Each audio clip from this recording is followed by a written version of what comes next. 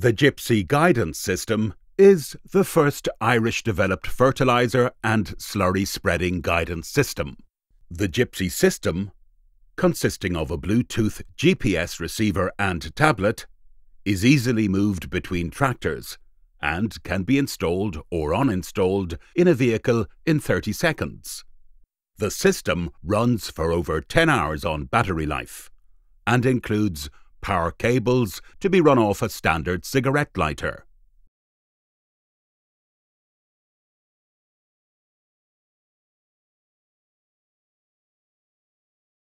In addition to providing guidance, the GyPSy system also allows the area of a field to be measured.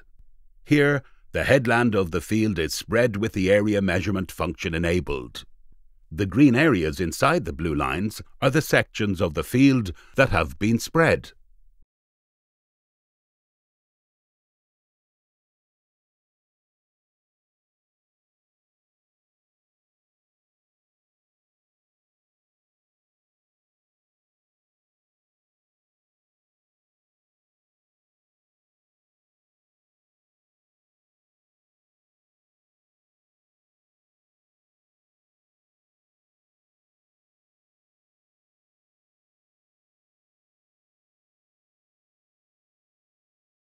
Once the headland is spread and the starting point is reached, measuring is stopped.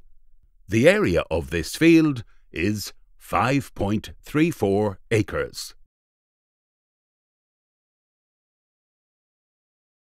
The rest of the field is then spread.